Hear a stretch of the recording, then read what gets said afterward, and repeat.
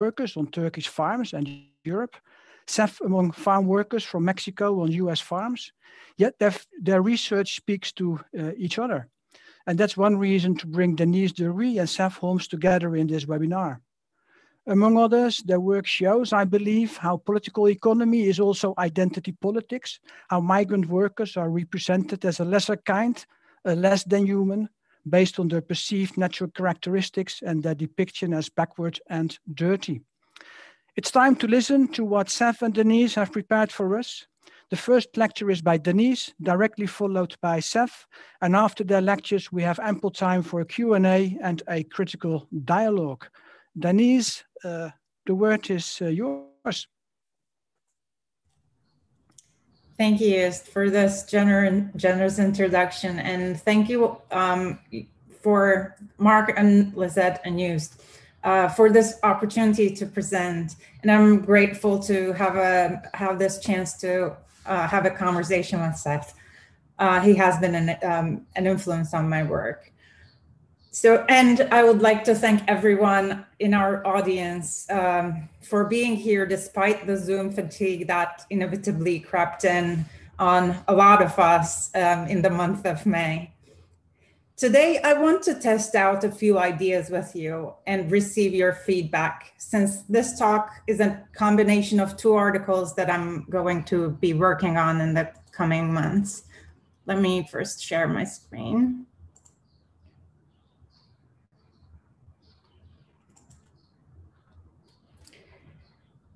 These two articles, both of them are related to the processes of race making and the formation of Kurdish political subjectivities as they are experienced by Kurdish farm workers in Western Turkey, as the title of my talk indicates. So I'll give you a brief outline of my talk. In this talk, I will briefly talk about the history of the military occupation and the resulting dispossession in Kurdistan, which made at least 1.5 million people dependent on migrant labor in Western Turkey. I will introduce this migrant labor practice and who these workers are. Then I will outline how I conducted fieldwork for 20 months between 2008 and 2016. After doing this groundwork, I will move on to what I mean by race making and political subjectivity, and why political violence is a key aspect of both of these processes. Finally, I will illustrate with two accounts by two Kurdish labor intermediaries who solved problems caused by politicized and racialized tensions. So let's begin. I apologize for those of you who are very familiar with the Kurdish predicament, but I wanted to give a brief outline for the general audience who are not familiar. Kurds are one of the largest stateless nations in the world, and they live across 4 countries: Turkey, Syria, Iraq, Iran, and in the diaspora. These numbers that I took from the KurdishProject.org belong to 2014. So the Kurdish population is probably higher right now. Today, I will be talking about the Kurdish region of Turkey, this area, northern Kurdistan, or Bakur in Kurdish, and I will refer to it as Kurdistan. Kurdistan is tortured with centuries-long violence and occupation to such a degree that it's very hard to represent life in the region without first talking about conflict. Kurds form around 18% of Turkey's population, and the vast majority lives in this area and in the metropoles of Western Turkey. Throughout the history of the Republic, consecutive governments have always tried to prevent the formation of any form of self-rule in Kurdistan and the economic base that could support political autonomy. So the region, as you can see from the specific years that I cited, as İlker Cürüt writes, quote, the target of overwhelmingly violent policies through extraordinary forms of rule. These are the specific years of emergency rule. And as you can see, until 2002, it is almost constantly under one form of emergency rule or another. Kurds organized numerous revolts against these policies and the violent and oppressive governments. At other times, they chose to remain quiet or formed strategic alliances with Turkish governments, but they have always been active in determining the fate of their lands. The PKK, or Kurdistan Workers' Party, has defined itself as the 29th of these Kurdish revolts against the Turkish state. It is a Kurdish guerrilla organization and it has been at war with the Turkish state since 1984, which the Turkish state labels as a terrorist organization. In the 1990s, the main domain of armed conflict was the rural areas. The Turkish security forces burnt and evacuated villages and hamlets that they presumed to be aiding the PKK guerrillas. They killed and wounded tens of thousands of civilians, arrested and tortured thousands, and forcibly displaced millions of Kurdish people, which Younger Dan's work talks about. Many villagers who were displaced from their villages resettled in the nearest town centers and cities of Kurdistan. So these towns and cities grew exponentially in the 1990s. The unemployment rates in these towns and cities were already high due to decades of military occupation, systematic dispossession, and de facto economic blockade of the region. People who could no longer make a living in Kurdistan started looking for other means of subsistence in Western Turkey, and migrant farm work was one of them. Derik is one of the towns and one of these towns, and it is my main fieldwork town, and 40% of its population depends on farm work in Western Turkey. Migrant workers from Kurdistan,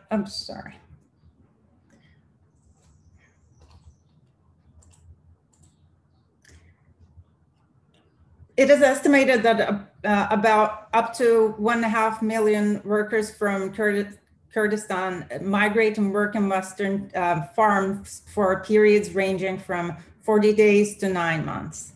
They work in the fields, orchards, and greenhouses. Owned by Turkish farmers in Western Turkey. Most of them are Kurds, but there are also Arab and Turkmen families living in provincial towns with populations ranging from 20,000 to 250,000 in the working class neighborhood and in the working class neighborhoods of large cities in Kurdistan. Since 2011, more and more Syrian refugees have joined this labor force, but still Kurdish workers compose the majority of this labor force, according to my estimates, because the statistics about migrant farm workers are really not reliable. So this is the area that I will be talking about as Kurdistan. And these are the provinces in the Kurdish region where the workers come from. These are the lowlands of Kurdistan. I started this research by conducting interviews with Turkish farmers in 2008 in the cotton producing region of Söke, and ethnographic research with Turkish, Roma, and Arab Kurdish worker families in the summers of 2009, 2012, and 2013 on the farms and orchards of Manisa and Giresun. My initial contacts were Turkish farmers who allowed me to work alongside their workers. Kurds were the largest group of migrant farm workers, and they were racialized and criminalized as potential terrorists and were subject to multiple surveillance practices by their employers and by the military police. The 3-decade-long war between the PKK guerrillas and the Turkish state had not only caused dispossession and the proletarianization of the peoples of Kurdistan, but also stood at the heart of the racialized and militarized mechanisms organizing this labor practice. Therefore, I realized that I had to start in Kurdistan and come to the farms as a friend of the Kurdish workers for my PhD research. I started the longest continuous phase of my fieldwork in Kurdistan in November 2014 by settling in Derik, Mardin, a Kurdish provincial town where almost half the population are migrant farm workers. I spent 7 months with Kurdish workers and labor intermediaries in their homes and joined the daily and social and political life of the town. This is Derik. And this is a wedding. I participated in a lot of weddings. I learned some Govend. I can't say I'm very good at it. This is another wedding at the town square. And I went to engagement ceremonies, birthday parties. This is the Nowroz of 2015, actually one of the most hopeful moments in the history of Kurdistan. The elections were approaching, the historic 2015 elections, in which the pro-Kurdish party looked to be one of the strongest that it has been in the history of the Republic. I attended many funerals as well. This is one of them. I learned how to bake bread, and I drank a lot of tea, black tea, kachak tea, obviously. In the fall of 2015, in the spring,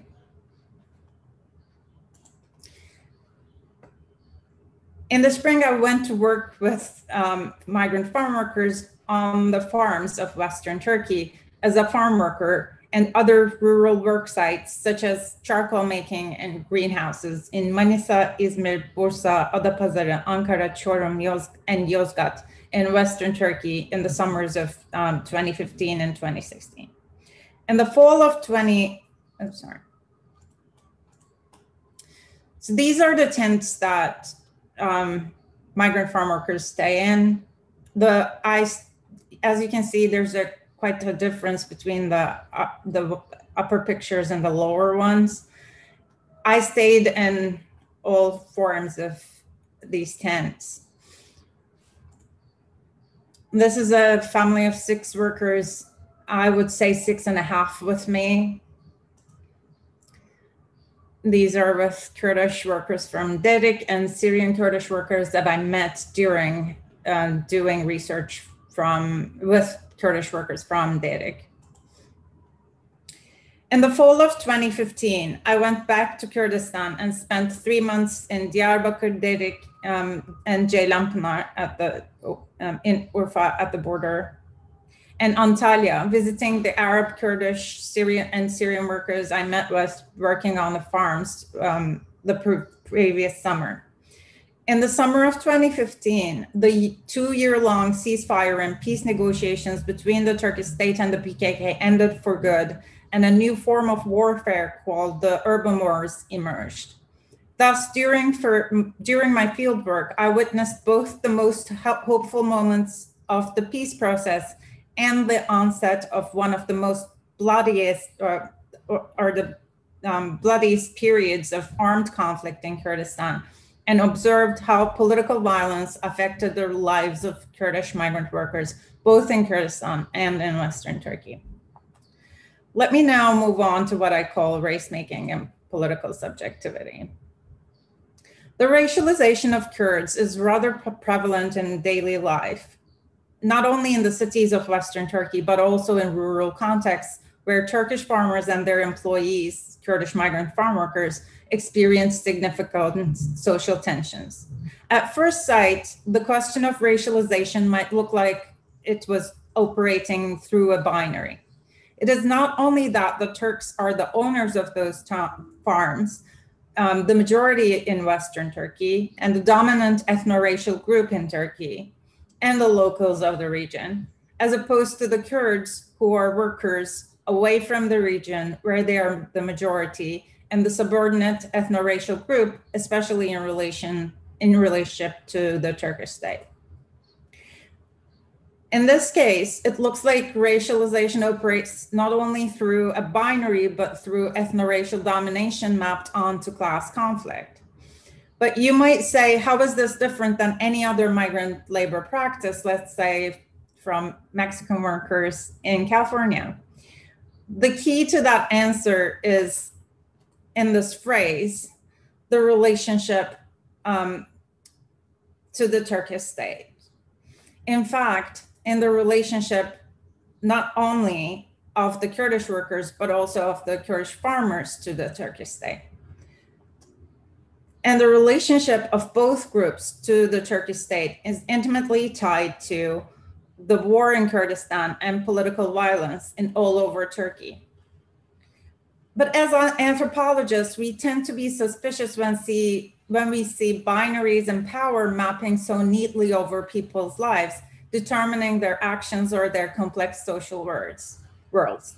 Throughout my research, I was reminded over and over again how neither race, which we assume creates domination and subordination, nor class, which I, like many socialists, would like to think has a binary structure of the owners of the means of production and those who have nothing but their labor power to sell, operate neatly through this binary structure. So I don't think it holds. In fact, as I will later argue, it is the war and the political violence that seems to hold this binary in place. But let's not get ahead of ourselves and let me continue explaining what I mean by race making and subjectivity. It is no easy task to define racialization and race and distinguish them from ethnicization or ethnicity. Hence, many scholars have used race and ethnicity interchangeably, resorted to the composite term ethno-racial, written one or both in inverted commas, or argued that ethnicity, race, or racialization should be abandoned for their lack of specificity, and since they include the analyses of more complicated singular social, political, and economic processes. Whether one chooses to employ race, ethnicity, ethnicization, or racialization, one common emphasis is that these are not empirical realities to be found in the world, but social processes of boundary making. Still, both in the academic and lay uses of the terms, ethnicity and race signal culture and biology, respectively. However, this distinction is an uneasy one too, since whatever is defined as biology or the body is already determined socioculturally. As Omi and Winant argue, although the concept of race appeals to biologically based human characteristics, the so-called phenotypes, the selection of these particular human features for purposes of racial signification is always necessarily a historical and social and historical process, end of quote. Miles and Brown define racialization as, quote, where biological and or somatic features, in parentheses, real or imagined, are signified. We speak of racialization as a specific modality of ethnicization. What I find problematic about this definition, although it's very close to what I use, is when is the body not involved in the making of ethnic or racial difference? And when we posit racialization as a process, do we not imply that race is a more stable category?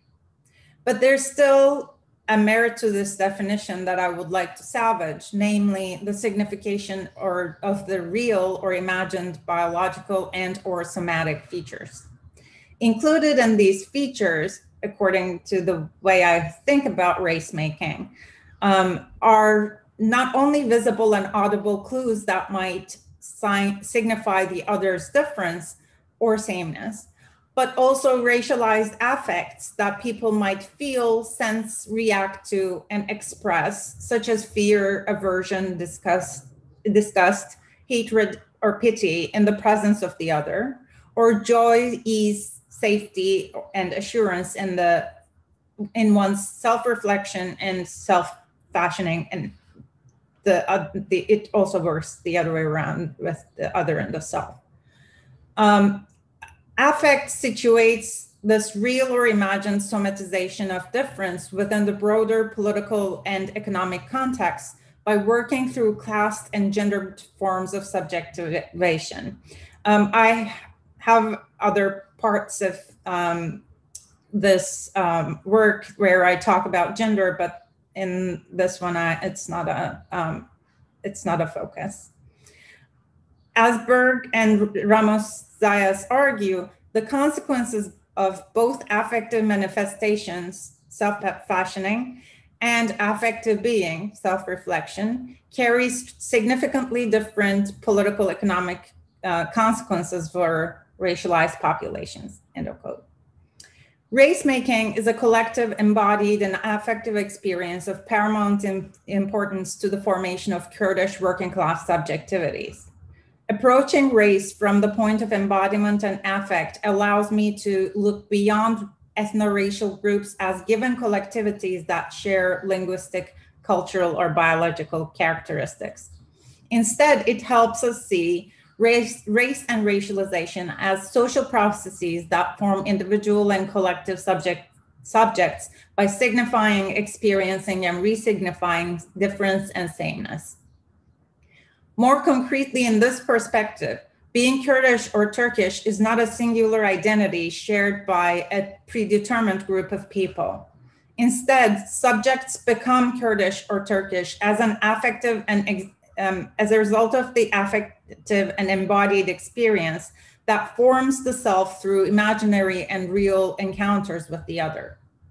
Throughout the histories of the Ottoman Empire and the Turkish Republic, racial imaginaries, discourses, and moral and affective tropes have been mobilized in many instances to define Kurds, enabling the Turkish state to implement its policies ranging from assimilation to genocide. The Orientalist and colonial racial discourses on Kurds have always drawn in elements like the metaphors of animality, savagery, primitiveness, and monstrosity, and included details like skin color, body hair, and even a widespread belief that Kurds had tails. 3 decades of war between the PKK and the Turkish state also added terrorists to this racializing vocabulary. Throughout my fieldwork, many Turkish farmers, supervisors, and locals have told me there was a cultural difference between, quote, local workers, and which means Turkish workers, and those from the East, which is a euphemism used for Kurdish. They said the ones from Western provinces were, quote, better in terms of culture, end of quote. Quote, those from the East do not understand a thing. And quote, they are barbarians, end of quote. Several people described to me how they have sex, how they defecate, and how they smell, all of which are intimate bodily details that these Turkish people had observed to the minutest detail with fascination and aversion at the same time, and would avoid talking about in public except when it was about racialized populations. In addition to this racializing language, there were always inferences, silences, omissions, gestures, imaginaries, and affects felt in their presence. And more often than not, the conversation would include an implicit or explicit reference to terrorism. Once Caner, a farmer from Manisa, told me, when these ones first came here, they were like animals. They did not even understand a hot or a hoe. Then they slowly developed a little. But anyway, they support the PKK, even if you chop their arms off. Actually, that's why that region is backward. One reason is the terrorism and the other is the sheikhs. I observe these ones. They do whatever the sheikh says.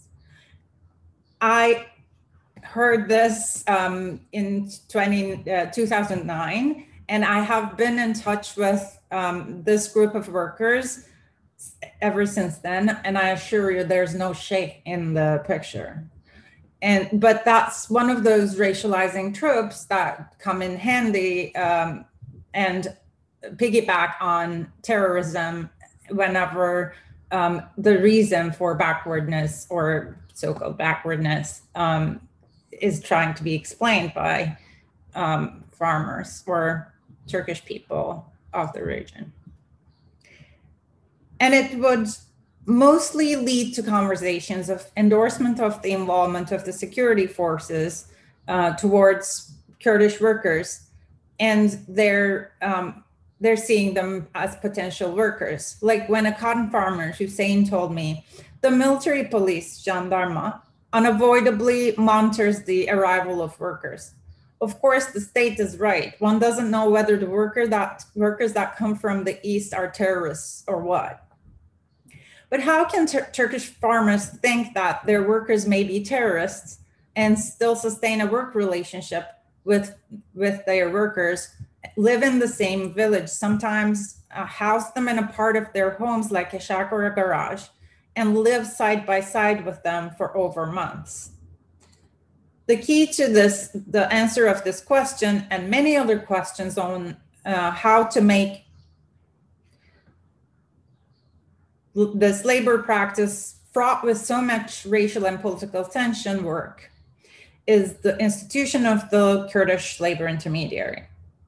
Most labor intermediaries are middle-aged men from Kurdistan, although there are a few women intermediaries as well, with several children determining their place in society as responsible adults. Many are the younger brothers or sons of former intermediaries who took over their business partially for a certain region or entirely, and former workers who became intermediaries because they had the management and people skills that the job requires. All of them started out as workers and worked in the fields and orchards at least a couple of years before they became intermediaries, so that they learned the tricks of the trade before they start managing worker-employer relationships. Many small and medium intermediaries bring their own families, and since there are no statistics, I will rely on my experience here. I would say small intermediaries would be those who bring up to 50 workers to a region, and middle-sized intermediaries would be those who bring up to 300 workers. And they bring out their own family members and recruit others through immediate kinship, neighborly, and place-based relations. But there are also large intermediaries who work with up to 5,000 workers every summer, and they would be employing labor captains and supervisors. The official job of the labor intermediary is to find workers continuous and uninterrupted work and accommodation, to keep the records and to collect the payments at the end of the season, since workers from Kurdistan do not get paid until the end of the season. In return for their services, labor intermediaries charge the workers 10% of their wages, while not charging the employers. Although the nominal duties of a labor intermediary are limited to these tasks, labor intermediary's job has crucial and unofficial performative, affective, and organizational components as well. And one of them is to protect the workers from the military police. The racialization of Kurds as potential terrorists involves the Turkish state not only discursively, but quite materially through the direct and indirect involvement of the military police in the organization, monitoring and regulation of this so-called informal migrant labor practice. When workers from Kurdistan arrive at the towns where they will work, the labor intermediary meets with them and takes them to the specific locations where they will stay and work. As soon as the workers settle, the labor intermediary collects their ID cards and either takes them to the local branch of the military police himself, or gives them to the employer or the village headman to register the workers at the military police station. Labor intermediaries also try to minimize encounters of workers with villagers by shopping for the essential needs of the workers, restricting the workers' movements to the tent camp area in times of political upheaval, and advising their workers not to discuss politics with Turkish people.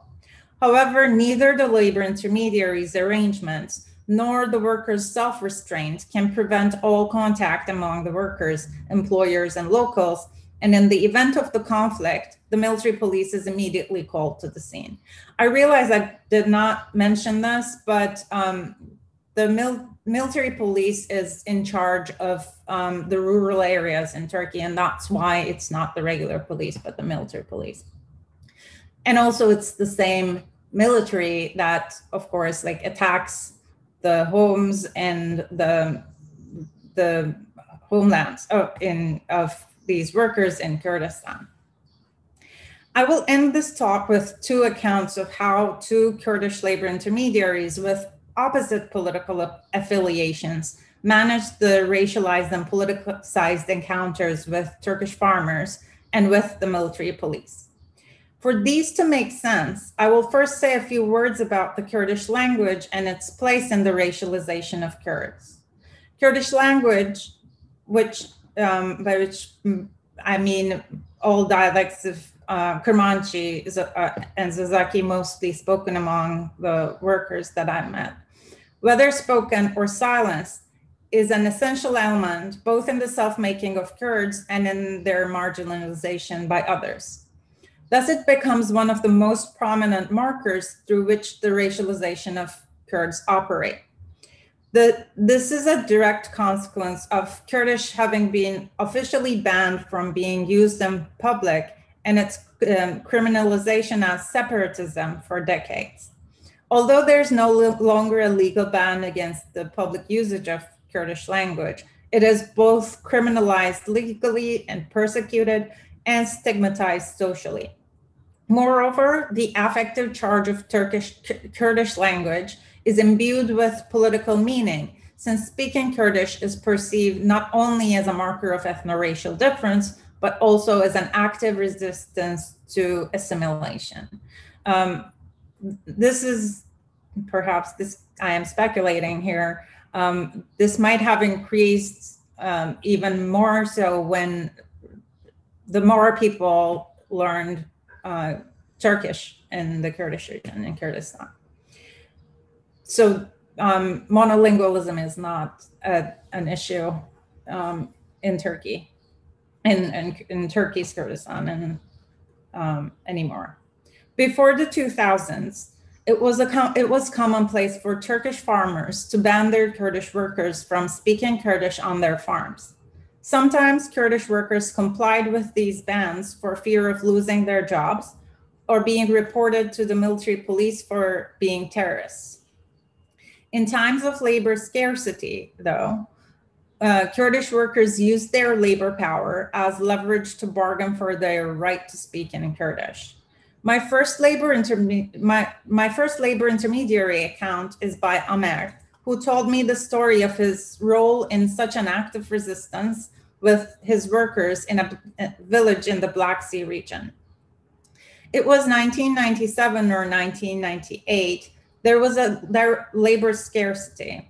The owner of the orchard had problems with the previous group of workers and the workers fled, but we don't know who those workers were.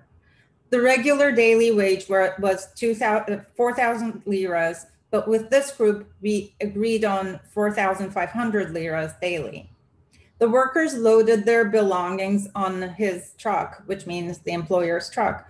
They were on their way to the orchard, and the farm owner said, the previous workers were very bad. They used to talk in Kurdish among themselves. You don't talk in Kurdish, okay? There was a girl among those workers. She had spent a few years in prison, which means due to pro-Kurdish political activity. She was tough. She was like a man. She burst out and said, who are you to restrict my freedom? He stopped the car, he meaning the employer here, stopped the car and turned back. The workers called me and I said, turn back, I'll find you another job. I can't concede to that. Why would I deny who I am for your work? If we were to accept not talking in Kurdish, we would have done it at home in Kurdistan. Then we would not be in need of the work you give us anyway, and we would not have come here. We did not deny who we are back at home, despite all that pressure. Why would we do that here? Then his uncle, he was the bigger boss, the village headman, Muhtar, came to us and said, please don't leave, it will be as you wish. then we agreed to go back to the orchard on the condition that this guy never speaks to the workers again. They said, okay, he won't go near the workers, so we went back. To Ömer, complying with the ban of speaking Kurdish was denying oneself, kendini inkar etmek in Turkish. Ömer is from a village that the Turkish state tried to turn into village guards. The paramilitia, paramilitia organization, the Turkish state recruits among Kurdish villagers to fight against the PKK. But the village as a whole resisted the pressures and managed to strike a deal with the state, and neither became village guards nor left their village. Ömer argued that the reason why they needed the jobs in Western Turkey was that they did not deny who they were in Kurdistan. In other words, Ömer signified his lower class position as a price he paid for his resistance to assimilation and to collaboration with the state. However, this position did not make him or his workers absolutely powerless. Using the labor power as leverage in a situation of labor shortage, Ömer and his workers negotiated not only the terms of that labor agreement, but also the terms of their presence in that village as Kurds. Although in the 2010s, the stories of banning the workers speaking Kurdish and the military police interrogations were reduced significantly, those of equating Kurds with terrorism and the systematic support of the military for the Turkish inhabitants of the rural areas against Kurds continued. One of the topics that aggravated Turkish locals the most was their fear that the workers from Kurdistan would settle in those provinces and never leave. The second account of the labor intermediary I want to recount here is by labor intermediary Mehmet, about how he handled the situation in which the Turkish villagers called the military police to remove the workers from their village. Mehmet is from a family in Kurdistan who have been state supporters for decades. And since Erdogan's Justice and Development Party, AKP, has been in power, they have been AKP supporters. He told the story as follows. There were 4 unoccupied buildings in the village. We said it's hard to live in the tent with no water and electricity, at least when it rains, and this is a rainy region by the Black Sea, there should be a roof over their heads. When people settled in these buildings, the people of the village blamed the workers for being terrorists and called the military police. I said to the military police commander, if we were terrorists, why do we have these ID cards on us? Look at my ID, go ahead and run a background check on me. If there is a problem, I will leave. He said, no, the people of the village don't want you here. They don't want people from the east and the southeast. I said, give me 5 minutes. I left. I called my uncle, an AKP MP from Urfa. I told them they blame us for being terrorists. The military police is kicking us out of here. He told me, he said, tell me where you are exactly. 3 minutes later, the commander came and apologized. The government, the district governor, the head of the police all came and apologized. I said, we are farm workers here. What does a terrorist, a brigand, a thief, excuse my language, a pimp have to do here? Mehmet was able to manage the situation because his uncle was a member of the parliament from the party in government. Later on, he told me that he was able to get a worker whose heart stopped beating while working in the field, admitted to a private hospital with the help of his uncle too. Mehmet, like Ömer, not only solved this problem, but also displayed an effective performance by standing up to the military police, who was discriminating against Kurds, and made him apologize. The workers particularly choose these labor intermediaries for additional protection, which require the organizational, performative, and affective labor and relational and material resources inaccessible to most workers. Mehmet's speech is full of cues of his state-supporting political stance. He avoided the word Kurd throughout this conversation and replaced it with Easterner or Southeasterner and he listed terrorists alongside brigand, thief, and pimp. In the racialized political vocabulary on Kurds, Mehmet's silences, omissions, and associations told me that he had no problem with calling the supporters of the pro-Kurdish political movement terrorists and attempted to be on the, quote, good Kurd, end of quote, side of the colonial binary of good Kurds and bad Kurds, the yardstick of which is loyalty to the Turkish state. However, it does not get him or his workers out of being called terrorists simply because they are Kurds. It means that all Kurds, no matter their political stance, are burdened to prove their loyalty to the Turkish state over and over again. Mehmet, therefore, negotiated the terms of his presence of the presence of his workers in that village, not as Kurds, as Amer did, but despite being Kurds. In conclusion, the racial profiling of Kurds is directly implicated in the political and economic relations between Kurdistan and Turkey, like that of no other group. And racialization has created not only its own symbolic, imaginary, and affective repertoire, but also institutions like the intermediary.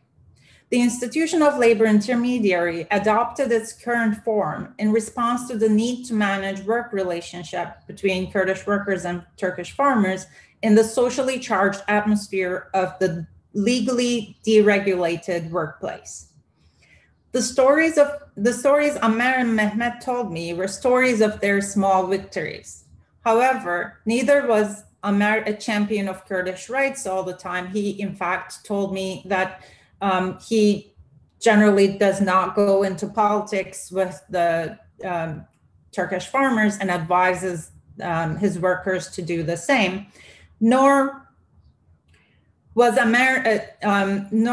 nor were Mehmet's workers less Kurdish for not ganging up against the employers and the military commander.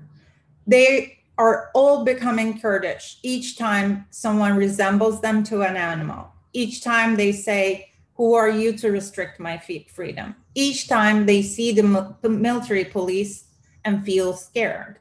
And each season, as they go back home and exchange stories with each other. However, race making is not only about marginalization and subordination or resistance and struggle, but also about the embodied self-making of Kurdish workers as race and class subjects. Kurdish migrant workers experience discrimination, subordination, and marginalization as Kurds, which they respond to by re-signifying their Kurdishness and distinguishing themselves from other racialized groups such as Arabs or Syrians, and I'm using these terms because they're racialized as such, while at the same time contributing to those groups' racialization by reproducing the same racializing logics that subjugate themselves. They are not, as Neferti Tadiar warns us, quote, the proper protagonists of our critique, end of quote. But paying attention to their everyday struggles in navigating these power relations allows us to understand how anti-Kurdish politics and the Kurdish political movement are experienced beyond rigid ethnic identities, national politics, and universal ideologies. And it allows us to see how unstable positions and ambiguous everyday situations form worker subjectivities beyond the neatly charted binaries of domination, exploitation, resistance, or submission. Thank you for listening. Thank you very much, Deniz, for this inspiring talk, for showing also, sharing your experiences during your fieldwork and the way in which you brought together general political developments with the lives of farm workers, Kurdish farm workers. We directly move to Seth. So Seth, the word is yours. After the talk of Seth, we will have the Q&A.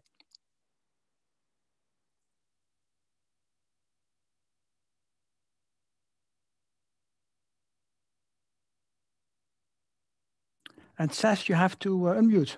You unmuted already. Please go ahead. Okay, great.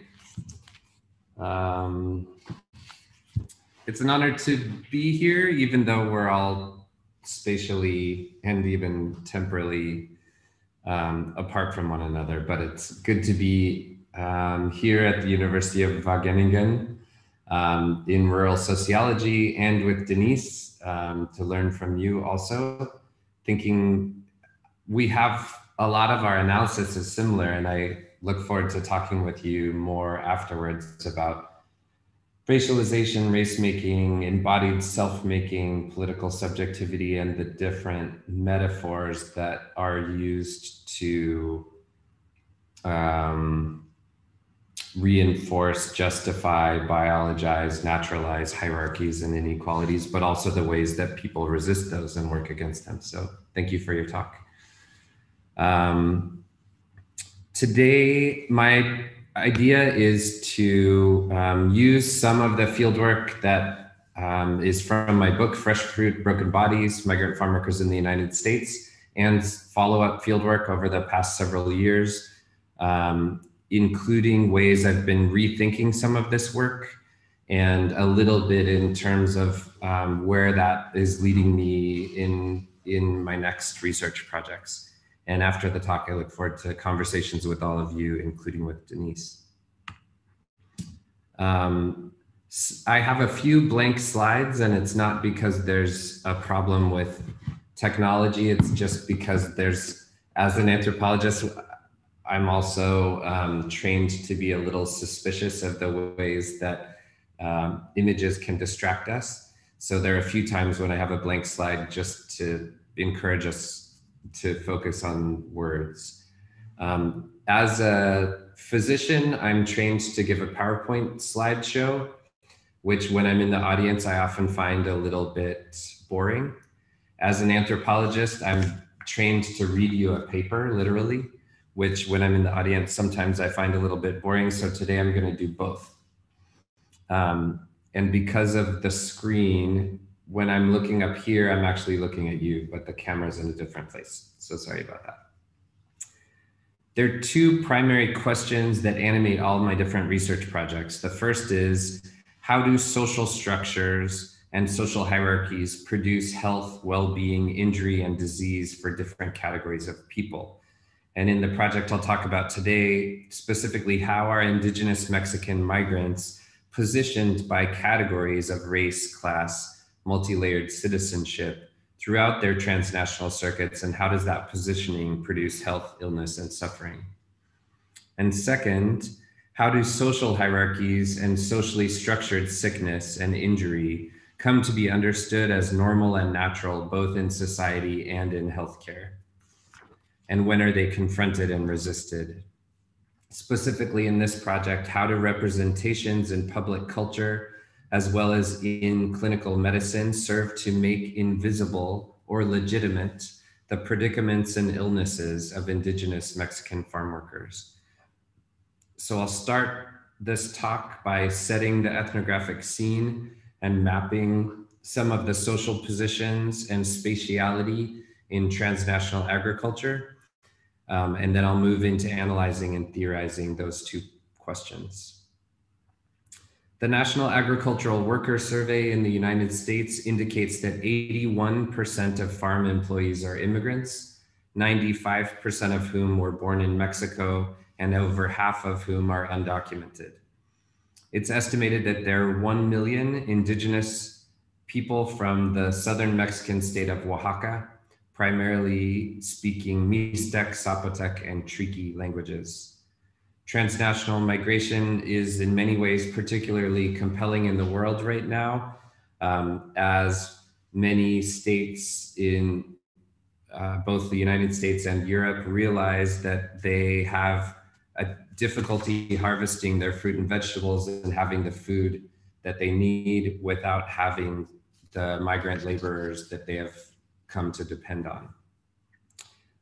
Germany and Norway have chartered special flights from Romania and other places across otherwise restricted borders in order to bring migrant laborers. Germany has talked about changing the status of refugees so that they can work more quickly in agriculture. and other France and the UK have started programs to encourage citizens to work on farms. In terms of health, Mexican migrant farm workers have very poor outcomes. To be specific, agricultural workers have an occupational fatality rate, a death rate directly from their work, 5 times higher than the national average. Migrant and seasonal farm workers have increased rates of many conditions, including injuries, HIV, tuberculosis, heat stroke, malnutrition, insomnia, anxiety, sterility, liver and kidney disease. But despite such poor health status, migrant farm workers have very poor access to healthcare in the United States. It's estimated that only 5% have health insurance. And although there's a federally funded migrant health program with migrant clinics, it's estimated that this program serves roughly 13% of the intended population. And despite the increased occupational injury rate, farm workers are excluded from healthcare benefits in workers' compensation in most states in the US. And finally, some research indicates that indigenous Mexican migrants have significantly lower rates of health insurance than their mestizo Mexican counterparts. This transnational project involved multi-sited fieldwork accompanying indigenous Triqui migrants from the Mexican state of Oaxaca in the south of Mexico. The fieldwork began in Washington state and involved 5 months living in a labor camp, picking strawberries twice a week, accompanying migrant workers to clinics, hospitals, and social service institutions, and interviewing farm employees, migrant health physicians, and nurses. I then accompanied several Triqui extended families as they migrated and spent 3 months in Central California, living first homeless out of our cars and a city park, and then in a 3-bedroom slum apartment with 19 people, looking for work, occasionally pruning vineyards, and again accompanying migrant laborers to clinics and interviewing farm workers, farm contractors, physicians, and nurses. Next, I spent 4 months in the Triqui home village of San Miguel in the mountains of Oaxaca, Mexico, in the partially constructed house of one of the families I knew in Washington state and lived with in Central California. I helped in the house construction as money was being sent by family members in the US, and in harvesting and planting corn, as well as observed interactions in the village's small clinic. In April of that year, I accompanied 10 young men from this village as they ventured to a border town, made contact with a coyote, a border crossing guide, and crossed the border into Arizona on foot, were apprehended by the Border Patrol and put into Border Patrol jail. After my companions were deported back to Mexico and I was released from jail, I interviewed Border Patrol officers, border activists, and civilian vigilantes in Arizona before returning to Central California to meet up with my Triqui companions who had recrossed the border. And then I accompanied them for another season of berry picking in Washington state. And I've continued to return to each of these sites each year since writing this book. I'll talk a little bit about where the research is going next. The rest of the talk will take place in the Skagit Valley of Washington state, halfway between Seattle, Washington, and Vancouver, Canada. The Tanaka Farm is the largest farm in the Skagit Valley, employing 500 people in the peak of picking season from June through October. The farm advertises itself as, quote, a family business spanning 4 generations with over 85 years experience in the small fruit industry. On a practical level, employees on the farm grow, harvest, process, and sell berries, supporting the explicit goals of the company. On another level, the structure of farm work adheres a subtle and complex hierarchy. The structure of labor is both determined by the asymmetries in society at large, specifically those organized around racialization, citizenship, gender, and class, and it reinforces those larger inequalities. The structure of farm labor includes several hundred workers who occupy many positions from owner to receptionist, field manager to tractor driver, berry checker to berry picker. And anxieties, privileges, and health differ from the top to the bottom of this labor organization. I'll run quickly through this social structure on the farm, starting with the executives and moving through to the pickers. The third generation of Japanese American Tanaka brothers makes up the majority of the executives on the farm. The others are Anglo-American professionals recruited from other businesses. The executives work seated behind desks in private offices and live in their own houses, many with panoramic views of the valley. They work long hours, usually starting before the sun comes up. They often take time off during the day to work out at a local gym or meet friends to eat. And they worry about farm survival in a landscape of competition and economic globalization. The crop managers have private offices in a small field house several miles into the fields from the main farm office, though they spend significant time walking and overseeing what goes on in the fields.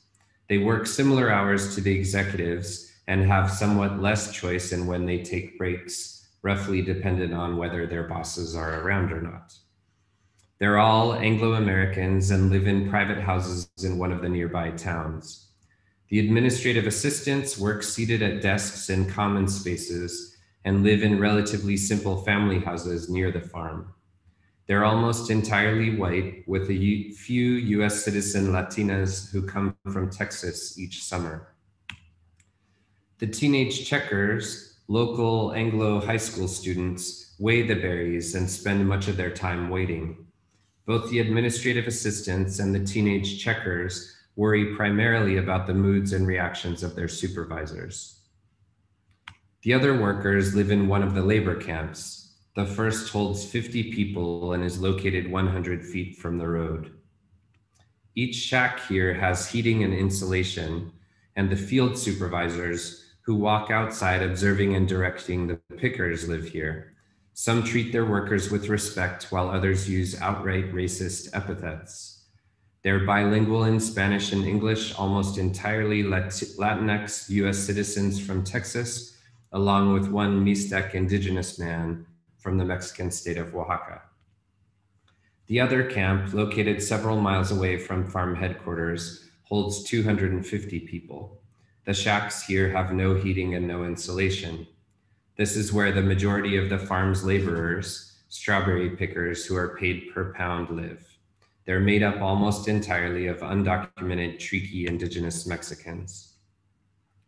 Marcelina, a 28-year-old Triqui picker, explained, "It's very difficult for a person here. I came to make money, like I thought here on the other side of the border there's money, but no. Sometimes the checkers steal pounds. Sometimes rotten berries make it into the bucket. Eat that one, they say, throwing it into your face. They don't work well. This is not good. There in Oaxaca, we don't have work. There are no jobs there. Only the men work sometimes, but since there are many children in my family, the men don't make money for me and my son.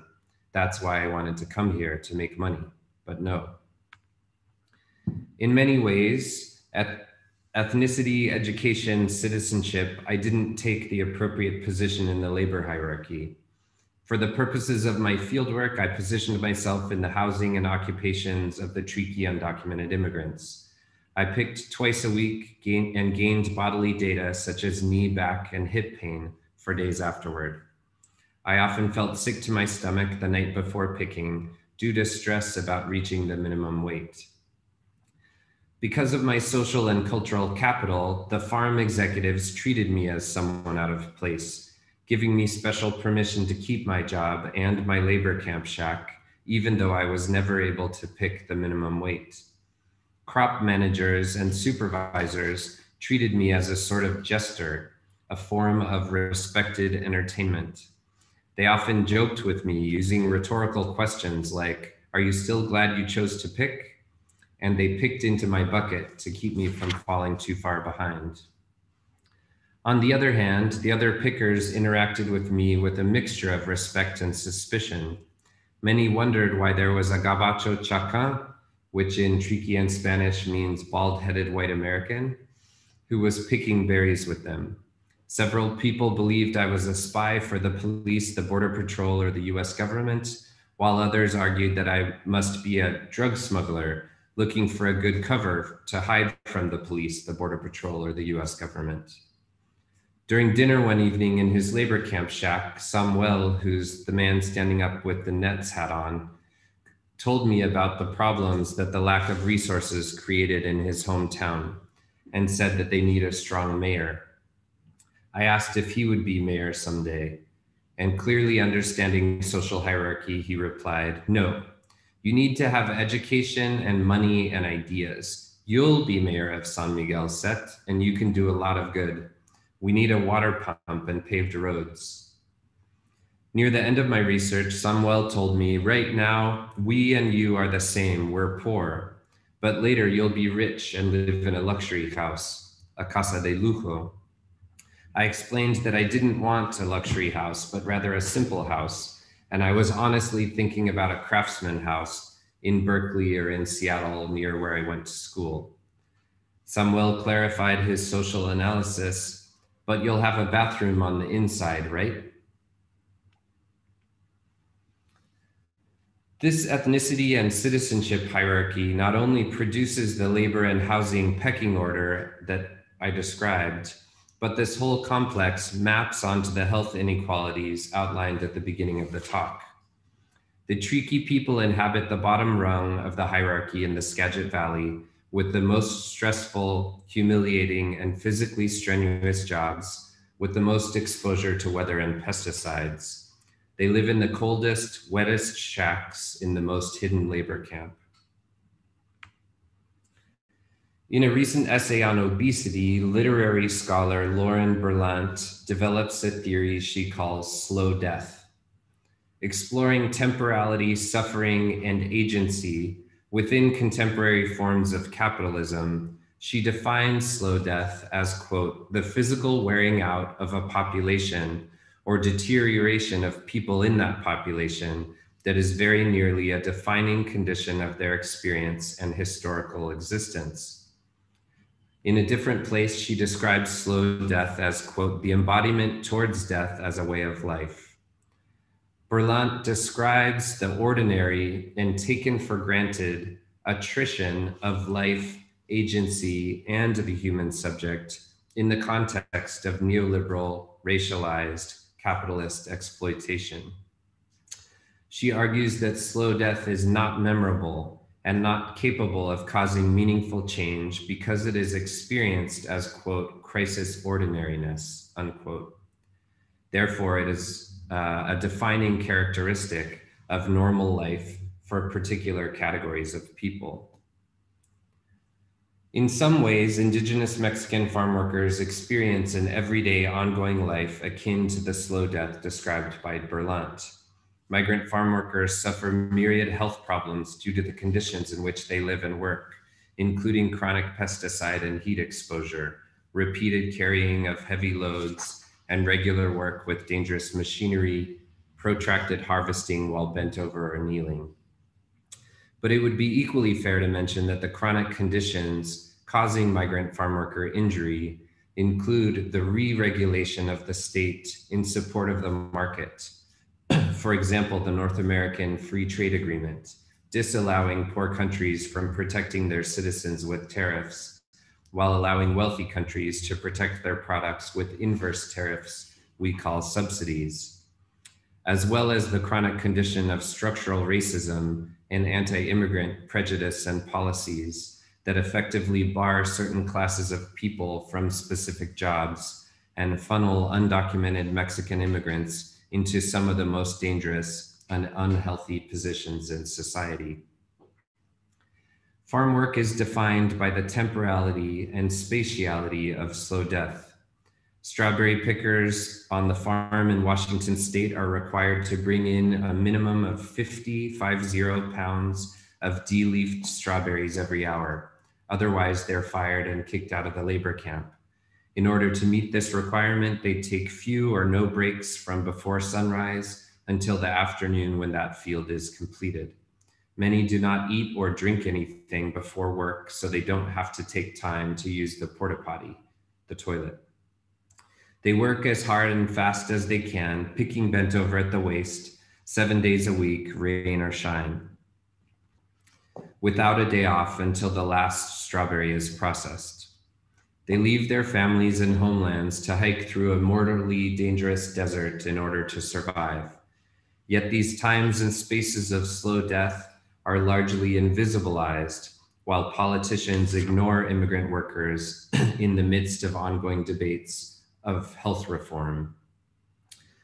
Because of the contemporary racialized, classed, and illegalized definitions of the categories Mexican, migrant, and farm worker, the chronic wearing out due to these labor and living conditions is deemed normal for, even essential to, those persons positioned in these social categories.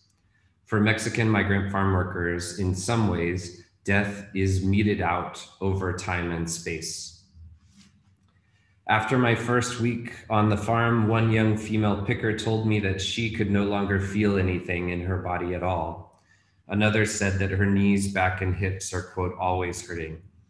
One of the young men I saw playing basketball before the harvest started told me that he and his friends could no longer play because their bodies hurt too much. And Abelino, a tricky father of 4 who lived near me in the labor camp, explained, "You pick with both hands at once, bent over, kneeling like this," and he demonstrated kneeling all the way down. "Your back hurts, you get knee pains and pain here," and he touched his hip. "When it rains, you get pretty mad, but you have to keep picking. They don't give lunch breaks. You have to work every day like that to make anything. You suffer a lot in work." During my field research, some of my family and friends came to visit me, and they blamed the farm executives alone for the living and working conditions of berry pickers. They assumed that it was the growers' fault that the pickers live in such poor conditions and that the growers alone could easily rectify the situation. Here's an aerial view of the Skagit Valley leading up to the beginning of my research that demonstrates 2 things we know are going on in the US and globally. First, expanding urban boundaries. During my research, some of the farmland was bought up by Walmart and Costco. And second, you can see that smaller family farms are being bought up by larger and, by definition, more and more corporate farms. The hierarchy on the farm is not entirely conscious or willed on the part of farm owners as individuals. The inequalities are also driven by structural violence as well as the anxieties it produces. The stark market competition and precarious future on the farm squeezes growers such that they worry about the potential bankruptcy of the farm as well as their family's own quality of life. The structural nature of the labor hierarchy comes into relief when the hopes and values of the growers are considered. The Tanaka farm executives are ethical people who have a vision of a good society that includes family farming. They want to treat their workers well and leave a legacy for their children. Several of them asked for my opinions on how the labor camps could be improved for workers. Perhaps instead of blaming them as individuals, it's more appropriate to understand them as human beings trying to lead ethical yet comfortable lives in the midst of social, political, and economic hierarchies. So now that we've considered the ethnicity citizenship hierarchy and the ways in which it produces injury on the farm, I'd like to move on to consider the practice of migrant health before concluding. First, I'll consider the migrant clinic in general before moving on to the illness narratives of 2 tricky migrant laborers. Medical professionals in the field of migrant health work under difficult circumstances with unreliable sources of funding. They often feel hopeless as they watch the health of their migrant patients systematically decline. Dr. Samuelson, a physician in the migrant clinic in the Skagit Valley, explained to me, "I see an awful lot of people wearing out, 40-something or late 30s or early 50s. They're just worn out. They've been used and abused and worked physically harder than anybody should be expected to work for that number of years. They come out with a nagging back pain. You work it up and it's not getting better, and you don't think they're cheating the system. It gets to the point where you have to give them a CAT scan and their back is toast. In their early 40s, they have the arthritis of a 70-year-old and they're not getting better. They're told, sorry, go back to what you're doing, and they're stuck. They're screwed, in a word, and it's tragic, unquote. At the same time that most health professionals in this field feel overworked and powerless to change the structural forces causing health problems for their patients, they also felt a commitment to work with this population. Many voiced the feeling that Mexican migrant farm workers deserved top quality health care, and most described a sense of calling to care for this group. Abelino, the tricky father of 4 who lived near me in the labor camp, experienced acute pain in his right knee when he pivoted from one row to the other while picking strawberries. After continuing his work in vain hopes that the pain would go away, he told his field supervisor about the incident. The boss said simply, okay, and drove away. Unsure of what to do, Abelino kept picking in great pain. 2 days later, work was abruptly canceled, and Abelino and I went into an urgent care clinic. Abelino ended up seeing 4 doctors and a physical therapist, usually without a translator in Spanish, much less in Triqui. And in the intervening months, he limped around camp taking care of his kids while his wife picked in the fields. The urgent care doctor explained that Abelino should not work. He should rest and let his knee recover. The occupational health doctor we saw the following week said Abelino could work, providing he didn't bend, walk, or stand. Abelino went to the farm office to ask for lighter work of this sort, and the bilingual receptionist told him in a frustrated tone, no, porque no, and would not let him talk with anyone else. After a few weeks, the occupational health doctor passed Abelino's care to a busy rehabilitation medicine physician who told Abelino and me that he must work hard picking strawberries in order to make his knee better. She asked me to translate that he had been picking incorrectly and hurt his knee because he didn't know how to bend over. But notably in her rush, she had not asked Abelino any details about his work, including how he bent over. And years later, Abelino still tells me that he has occasional knee pain and that the doctors don't know anything. Los médicos no saben nada. Crescencio, another tricky man living near my labor camp shack, approached me after picking one day and asked if I had any medicine for headaches. He explained that every time a supervisor calls him names on the job, makes fun of him or reprimands him unfairly, he gets an excruciating headache in the center of his head. He told me that the headaches made him prone to anger with his wife and children. And he told me that he did not ever want to become violent with his family and wanted help for his headache before that could happen. He had seen a few physicians about it in Mexico and the US, as well as a traditional Triqui healer, but nothing had helped long term. The only thing that made his headache go away was drinking 20 to 24 beers, and then he would wake up without a headache. He told me that he had to use this remedy a few times in a given week, and I suggested that he go into the local migrant clinic to see if they could try something new for his problem. A week later, he told me that he had seen one of the doctors in the clinic, but that, quote, she didn't know anything. Later, I interviewed this physician about the interaction. She was trained in one of the top medical schools in the US and chose to work in this clinic because she wanted to ameliorate the suffering of marginalized populations. She was smart, idealistic, and hardworking in the midst of a busy, understaffed, and underfunded clinic. After looking at her notes in his medical chart, she explained, well, yes, he thinks that he's the victim and thinks that the alcohol or the headache makes him beat his wife. But really, he's the perpetrator and everyone else is the victim. Until he owns his problem, he can't really change. Nothing really works. None of these migraine medicines or anything, but put people in jail because then they see a show of force. That's the only thing that works because then they have to own the problem as theirs and they start to change. He came to see me once and I told him to come back 2 weeks later after not drinking. but he didn't come back 2 weeks later. Instead, he came back a month later. It looks like he told the doctor he saw that time something about when people at work tell him what to do, it makes him angry, and that's what gives him a headache. He needs to learn how to deal with authority. We referred him to therapy. Do you know if he's going to therapy? Unquote.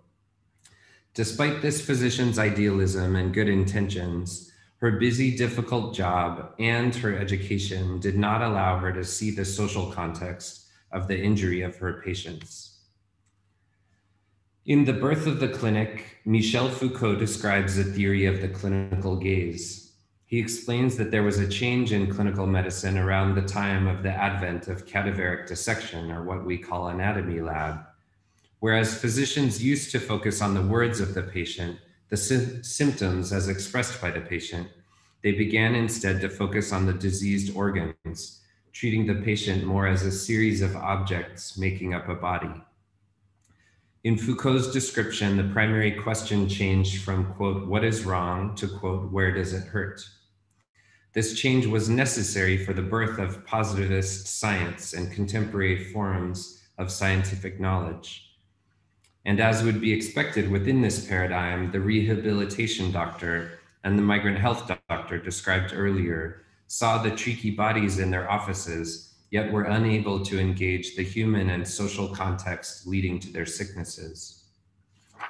Thus, it was unavoidable that they would utilize a narrow lens that decontextualizes sickness, transporting it from the realm of power and politics to the realm of the individual body. Yet since the time of Foucault, the paradigm of biopsychosocial health has been taken up in medicine. Beyond the acontextual gaze theorized by Foucault, physicians today are also taught to see behavioral factors in health, such as exercise, diet, and substance use. Behavioral health education has been added as part of the laudable move to broaden health education. However, without being trained to consider the social structures that shape the suffering of their patients, health professionals are equipped to see only biological and behavioral determinants of sickness. Thus, well-meaning clinicians are limited to blaming the sickness on the patient. For example, the assumed incorrect bend while picking, or the supposed trouble with authority, without appreciating the hierarchies that position their patients in particular riskscapes in the first place. Ironically, the progressive move to include behavioral health in medical education without the correlate inclusion of social analysis may be exactly that which leads clinicians to individualize risk and responsibility, inadvertently blaming the recipients of socially structured injury. So how has this order of inequalities become unchallenged and unquestioned? How has it come to be understood as normal and natural? And when is it resisted? Pierre Bourdieu explains a theory of symbolic violence as the naturalization, including internalization, of social asymmetries. He explains that we perceive the social world through, quote, historically accreted schemata of perception, unquote, that are issued forth from that very world. These cognitive schema then reflect the social structures to which we've become accustomed. Thus, we misrecognize the social order as natural because that which we are perceiving matches the lenses through which we're perceiving it. The inequalities comprising the social world are thus made invisible, taken for granted, or normal for all involved. When I asked a mestiza Mexican social worker why tricky people have only berry picking jobs, she explained, "A los oaxaqueños les gusta trabajar agachados." Oaxacans like to work bent over. Whereas she told me mestizo Mexicans, called simply Mexicanos, get too many pains if they work in the fields. Later, I asked the farm's apple crop manager why I hadn't seen any tricky people harvesting apples, the field job with the highest pay. And he explained, Oaxacans are too short to reach the apples. They're too slow.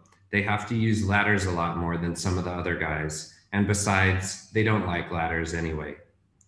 He continued that Oaxacans are perfect for picking berries, quote, because they're lower to the ground, unquote. The same thing a California state senator said in a hearing about migrant farm labor in the US. These perceptions of bodily difference along ethno-racial lines serve as the lenses through which symbolic violence is enacted. In this way, each category of body is understood to deserve its relative social position. Because of what is perceived to be their natural characteristics, indigenous Mexican bodies are understood to belong picking berries as opposed to other jobs. On the other hand, mestizo Mexicans and white Americans are understood to have bodies that do not fit well in the picker category and belong in other positions. I'm going to skip part of a consideration of pesticides so we have more time for discussion at the end. At the same time, it must be highlighted that Abelino and Crescencio continued to demand care and the potential for living a fully livable life. As I write about further in the book, they also participate in collective action, organizing and demanding healthier working conditions on the farm. Many of these actions were then limited by the functioning of the law in the US and the ways in which the power hierarchy functioned with the farm. In certain ways, the indigenous Mexican migrant body is understood to betray itself, specifically because of perceptions and metaphors of ethno-racial difference. The migrant body is seen as belonging in its position in the very transnational agricultural labor hierarchy that then leads to its injury. The structural violence inherent to segregated labor on the farm is so effectively erased precisely because its disappearance takes place at the level of the body and is thus, like the body, understood to be natural. In conclusion, attention to what's hidden in transnational agriculture reveals segregations of laboring people and bodies by perceived ethno-racialization and citizenship into hierarchies that in turn produce correlated injury. Such inequalities are effectively naturalized through the symbolic violence enacted by perceived bodily differences. In addition, migrant health professionals tend not to see the labor hierarchy nor its production of sickness and injury through their clinical gaze. Instead, they often blame patients for their suffering and recommend interventions inadvertently complicit with the social hierarchy. The structural nature of these inequalities is illuminated by the fact that even idealistic and ethical farmers and clinicians operate within gray zones that neutralize and sometimes reverse their efforts at moral action. If we, as social scientists and rural sociologists, are to orient our work toward contemporary problems and the potential for positive social change, we must denaturalize social inequalities, uncovering linkages between structural violence, symbolic violence, and slow death. In this way, the schema of perception, as well as the social and political structures they reinforce, can be transformed.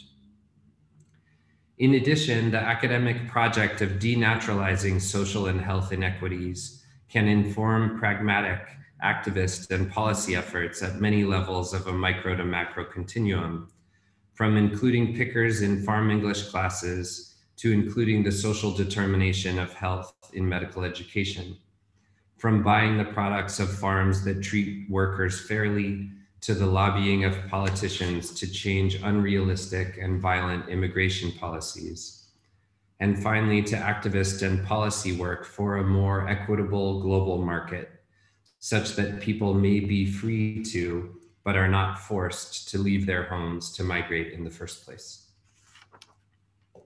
Thanks. Thank you very much, Seth, for this great talk on in which you introduced us to the lives of migrant workers and the structural nature of injury, but also for your hopeful words at the end. The floor is now open for questions and comments.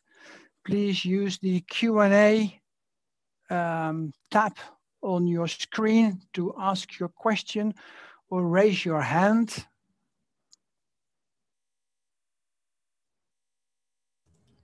I have a question from Niaz Nouri. Maybe I should read it first. Can everyone see the Q&A? Well, everyone can see it, but you can read it and directly respond. And meanwhile, if other people have questions, please set them in the Q&A or raise your hand. Go ahead. So this from Niaz Nouri. How did Turks see the migrant Kurdish workers in particular and the Kurds in general in the past, let's say since the mid-1950s? Didn't they believe that the Kurds were terrorists and listen only to the sheikhs? Briefly, the roots of Kurdish image from the perspective of the Turks or elsewhere. I am interested in these. Thank you. Okay. So there is not a lot of anthropological research like the ones that I and Seth did in the 50s or starting from the 50s. But Kurdish migration, especially in agriculture, has been going on since actually the mid-19th century. But it was pretty much limited to this earliest agricultural hub of Turkey, which is Çukurova, the capitalist agriculture. That's what I mean. And like large scale monoculture. So that's what calls a lot of migrant workers. But the Kurds became the majority of the labor force after the forced displacement in the 90s, after the region was dispossessed by war, both urban poor and the rural people who lost their means of production in the war. So we don't have a lot of information about how Turkish employers interacted with their Kurdish workers until basically like 2000s, right? So, but we know that there were many farm workers. There are novels by Yaşar Kemal, for example, who talks about the migrant workers' predicament. The earliest research, sociological or social science research that I could find on the areas like Çukurova, which resembles mine in ways that they did conduct field work, were from the late 80s and 90s. And in those in those research books, or what we see is the gradual but increasing militarization of the monitoring and regulation of this labor practice. Namely, so the state tried to start regulating the migration and labor of these workers, but also the ways in which they were structurally involved were, for example, through wage setting commissions. As more and more Kurdish workers got involved in this labor practice, police forces or military commanders started to sit in on committees setting those wages, or started to intervene in conflicts between Turkish farmers and Kurdish workers more and more. That's what we know from earlier research. Thank you, Deniz. Meanwhile, there is another question in the chat also for Deniz. So hi, Johnson. Several questions for me. Thank you very much for this very interesting presentation. Thank you for being here. The first curiosity of mine is about gender issues and intersectionalities. You highlighted that gender is another focus, so you mentioned other racialized dimensions in general. However, I'm still wondering, as a female researcher, how did you immerse yourself into the research setting?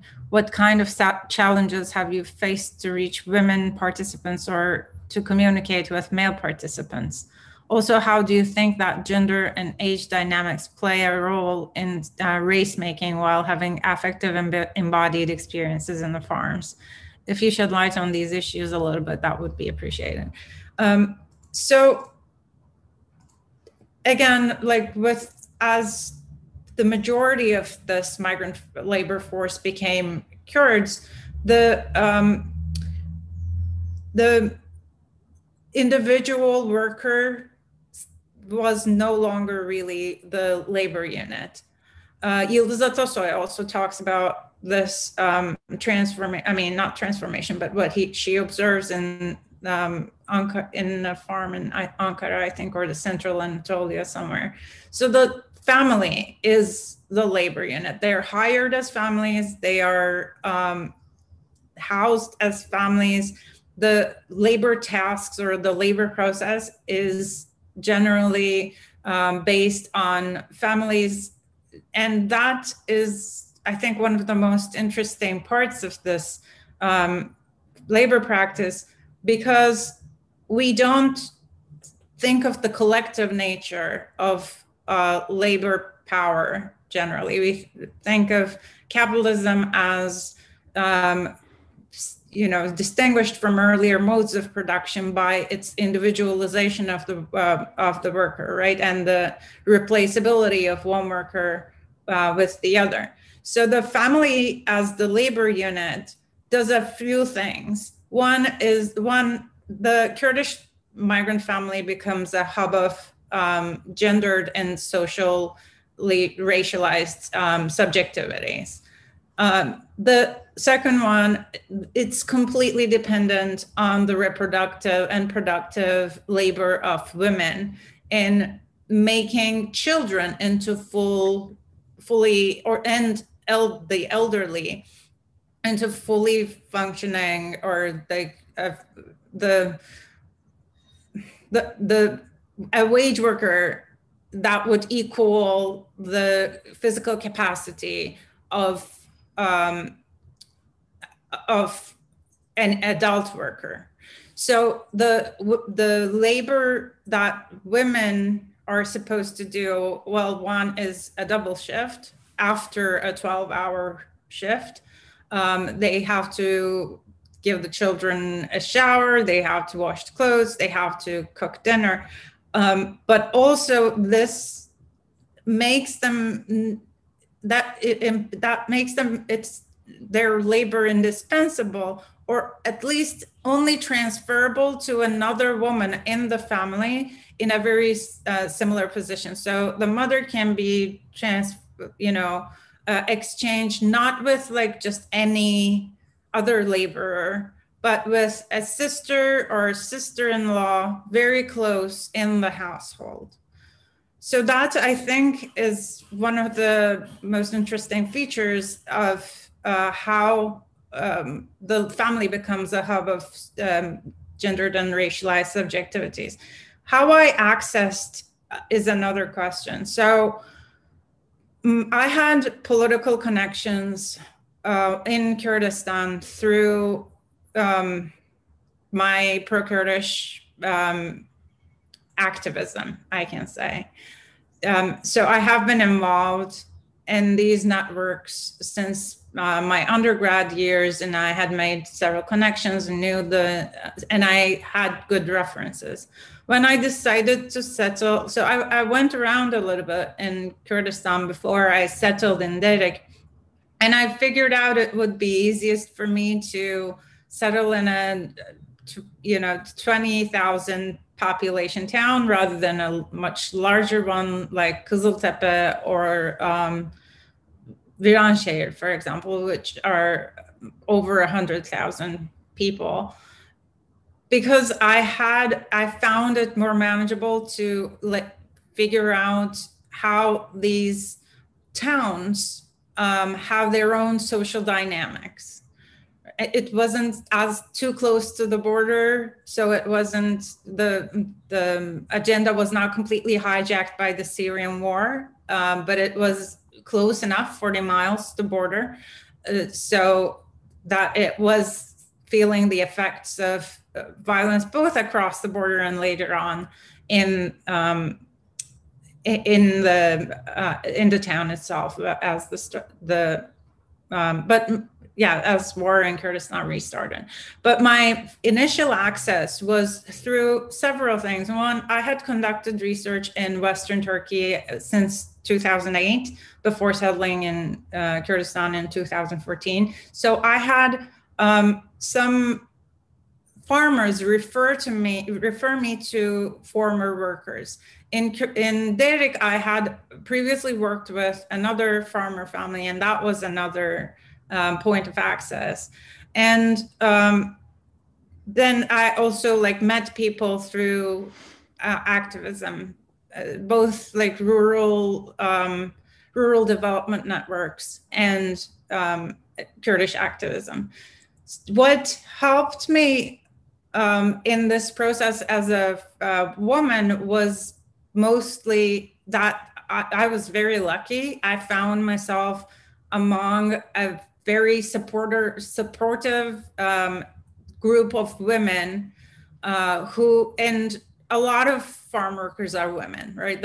I would say the majority are women and children, because they don't have the same access to the urban labor force as single women or as single men do, like in tourism and construction and other sectors that are prevalent in urban sectors. So this labor practice is done mainly by women and as families. So since I was also within families, I was not perceived as a threat.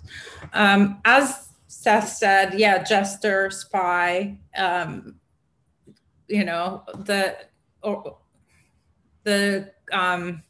also comrades sometimes were, but also, entertainer were my general, can I say, roles that I adopted. But I was seen as a sister. I was taken in by a family, and stayed in one of the working class neighborhoods, not in the apartment buildings. And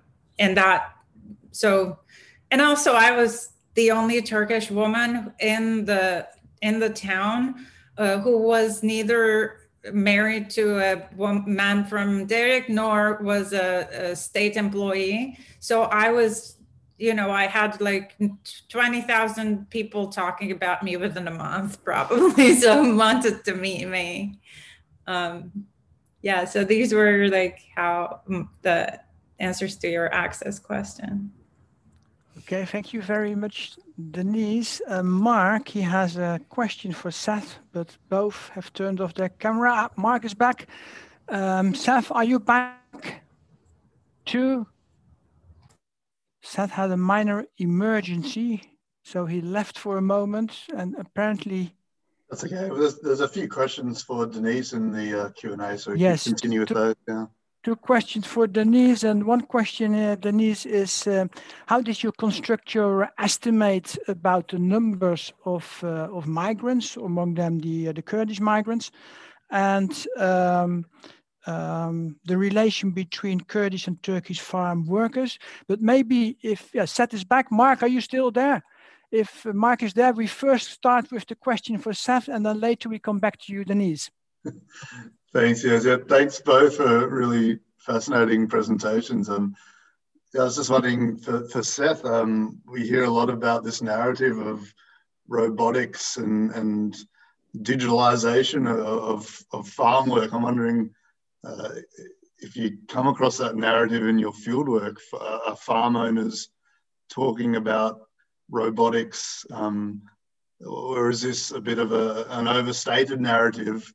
And also, are there any, or what do you see as potential effects of perhaps a robotics future on the lives of farm workers? Good question. So there are three things that come to mind with the question of robotics and machines in farm work. One relates to migrant farm workers experiencing being treated as machines or robots whose labor is important, but whose body and lives and personhood is not. And that came out, I've heard that in my research, and I don't know if Deniz has for years.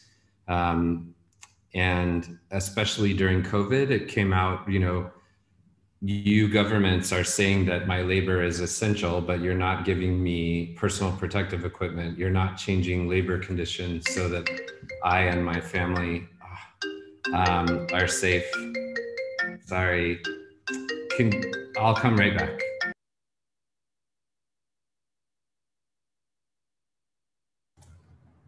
Okay. We have a short break in the answer of the question. Maybe meanwhile, Deniz, you could answer the questions by Ulash and by Rob on the estimate of the number of workers and how you know that the majority are Kurdish workers, and the relation between Kurdish and non-Kurdish or Turkish workers. So Rob, as I said earlier, the statistics on these issues are really unreliable. So I'm basing my estimation on completely anecdotal evidence and what I have observed in the field since 2015. I also conducted field work in 2016 in the summer, but I haven't been back since then, back to the field, I mean. So the number of Syrian workers might have at this point exceeded Kurdish workers. But what I assume is, one, there are several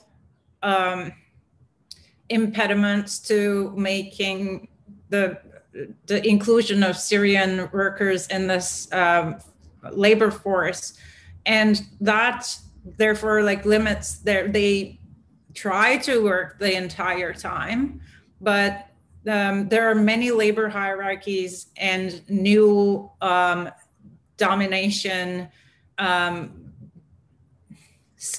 systems, I can say, that emerged with the entering of the Syrians into this labor force. One of them is, for example, pairing Syrian workers with workers from Turkey based on their common language and making one family a chaperone of the other, which brings with it a lot of abusive relationships and, as you can imagine, different labor hierarchies and schemes of domination.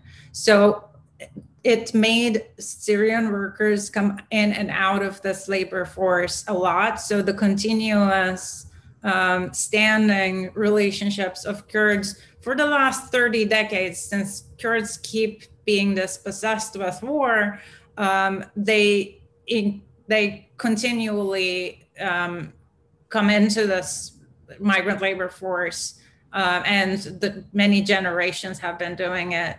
So Kurds still have those working relationships through labor intermediaries mainly. So that's one reason why I think Kurds would still be the majority. The second one, although when I went back in 2016, I was told the entire Manisa plain is now Syrian workers, which could also give you an idea about it. Yeah. The second reason, and I'll keep it very brief, after 2015, 2016, when war restarted and after the coup attempt, I know that a lot of families who did not used to be farm workers had to go into farm labor. Okay, thank you, Deniz. Then we return back to Seth. You look a bit out of breath, Seth, but maybe if you take a deep breath, you can start or continue your answer to the question of Mark. Sure. So the other two things, the first is that feeling like you're treated like a machine because your labor matters, like your function for the capitalist system and for the food of people, but your life and your body don't matter. And there's, you know, for farm workers, they point out many clear examples of evidence of that. The other thing that comes to mind is on the farm where I worked, one of the farms where I did field work, there were machines that were starting to be used. And ironically, without any plan to do so by the farm owners. So different crops, blueberries, strawberries, apples, cherries, were sold to different companies. And they're often not labeled by the farm that they come from. They're labeled by the company that makes the jam or whatever. And one of the companies that was buying berries from the farm is an organic label that's a big organic label in the US that makes cereals and jams and all kinds of things. And somehow in the negotiations between the organic label and the farm, the fields that were going to go to the organic label, therefore not having any pesticides, were decided to be picked by machines. Whereas the fields that had pesticides in them were picked by human hands without gloves. And the fields that were next to where all the farm workers lived in labor camps were sprayed by pesticides. And this was not any farm owner saying we should make people be extra intoxicated by pesticides and we should, but it was each individual field had different contracts with different labels. And in this process, without meaning to, the irony is that the farm workers, human beings, were exposed the most to pesticides and the machines were not.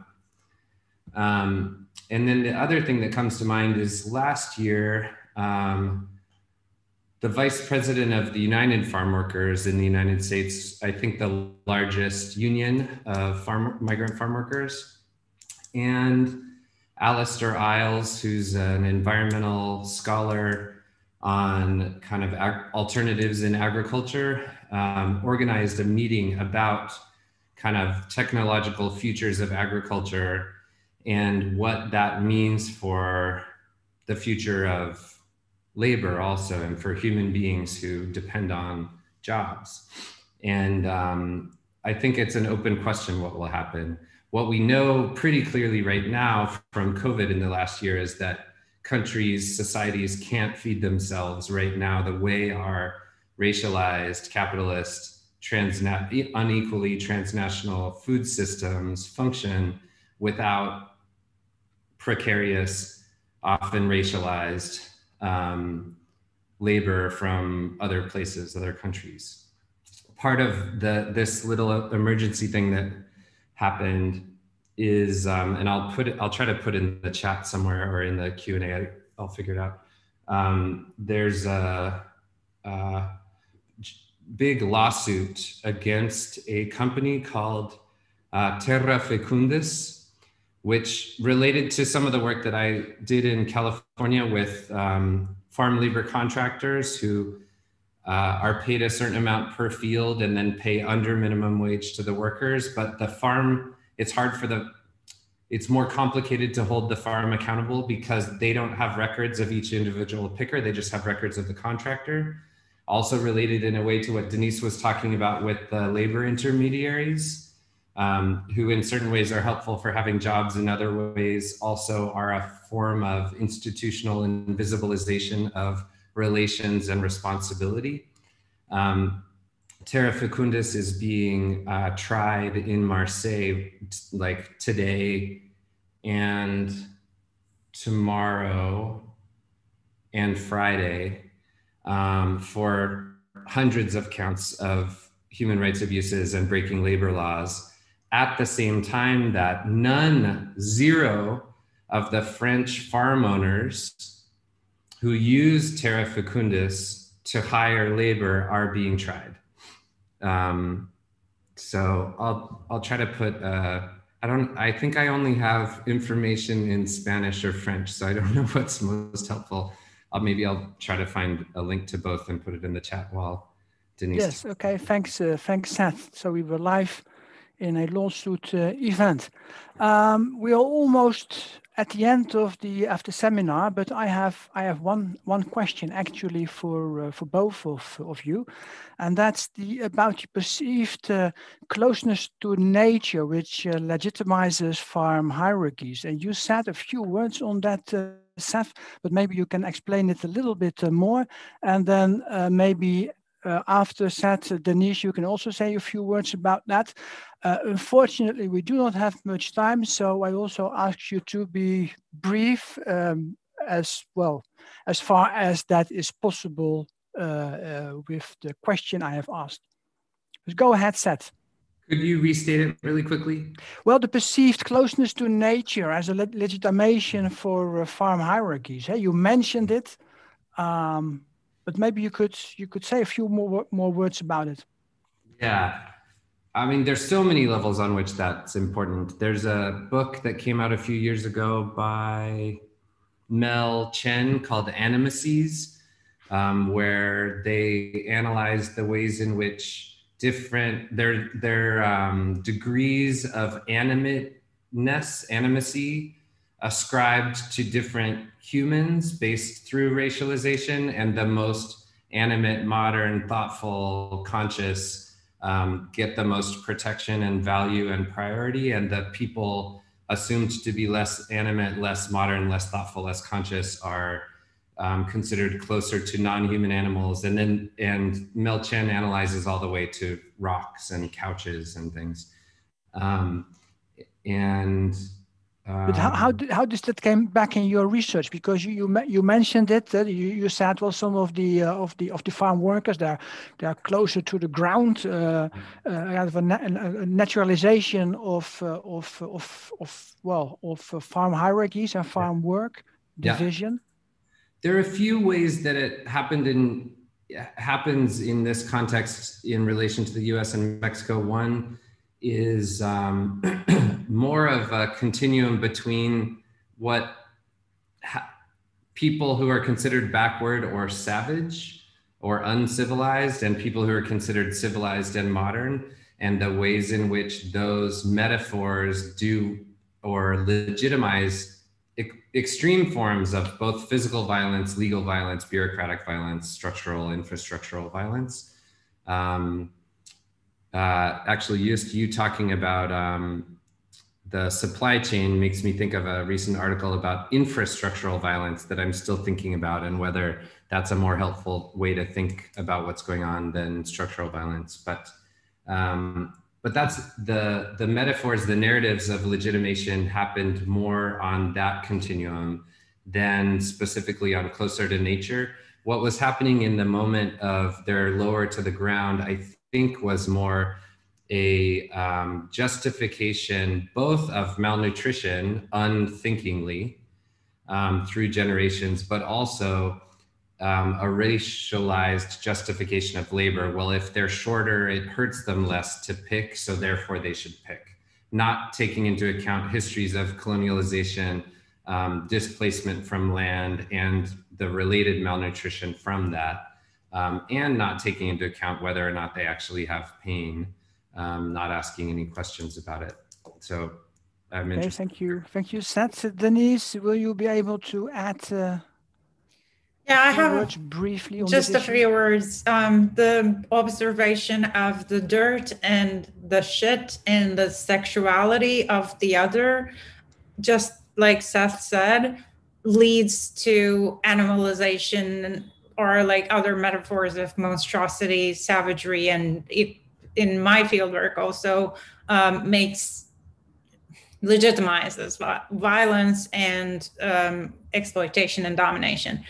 I had an instance of that, like a very striking instance of that, like which illustrates for me this point, was that like there were two agricultural engineers, one of them a woman, and we met outside the farm when one of them discovered me on the fields, and he introduced me to the woman engineer as, look, she's one of those farm workers that the labor intermediary he cited brings, and she said, so like he said, I thought you were one of the workers' friends who maybe is in need, whose parents are in need, and like goes to the university or so. So he was like minutely observing my body too in that field. But she said, having never encountered me before, I would have recognized you from your smell.